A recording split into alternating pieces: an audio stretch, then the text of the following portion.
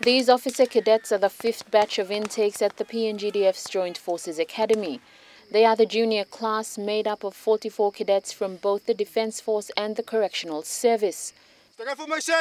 This week they completed their first assessment in exercise first run at Dumpu in the Madang province. This class is in the crawl phase, and also we're training leaders for the PNGDF, junior leaders, so this gives them the opportunity to exercise command and control and be assessed on command and control.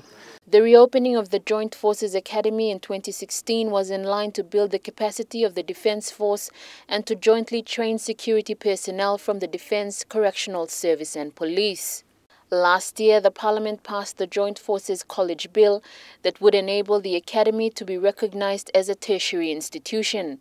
In an interview with the PNGDF commander, Major General Gilbert Toropo, in September, he highlighted the importance of this institution and also confirmed that the Academy is yet to receive its funding. PNG Defence Force is continuing to support within our own budget, but we'd like to see direct funding from the government so that now we can expand the opportunity for other courses to be run.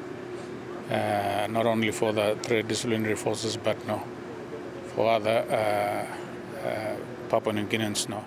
Despite these challenges, the Joint Forces Academy continues to facilitate trainings for cadets with the support from other units at the Igam Barracks, the Correctional Service and the Australian Defence Force through the Defence Force Corporation program.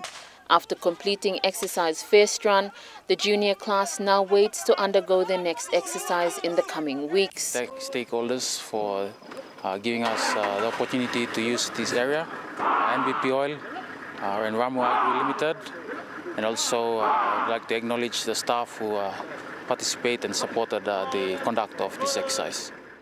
Lucy Kopana, National EMTV News, Ley.